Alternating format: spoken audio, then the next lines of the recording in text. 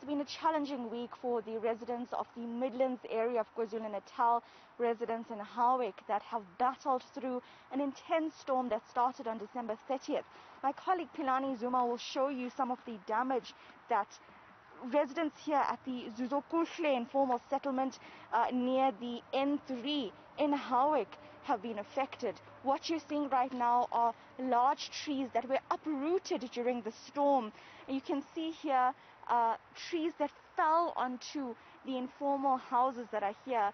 One lady we spoke to says she was inside her home when a tree fell onto the shack that she's living in.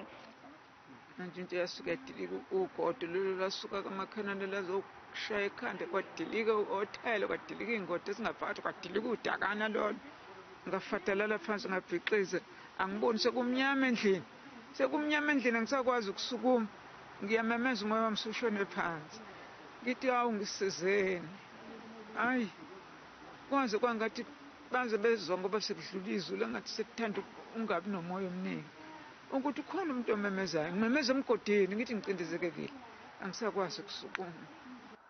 I didn't hear when this tree falls down, but as soon as the rain stopped, I decided to come out and see what is happening outside.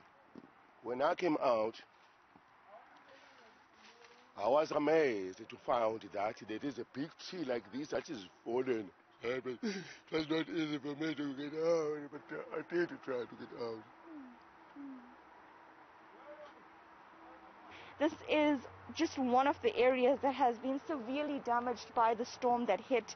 And you'll hear from those who we spoke to, people crying during the interview, saying that they don't know what they're going to do going forward just to get shelter, and they fear that there could be more storms to come, speaking to us about the global warming crisis and how they're not safe at this point in the shelters that they're living, safe from the elements of the weather. You can see here another tree that was completely uprooted, and that just shows the severity of the storm that hit on December 30th that communities are still reeling from.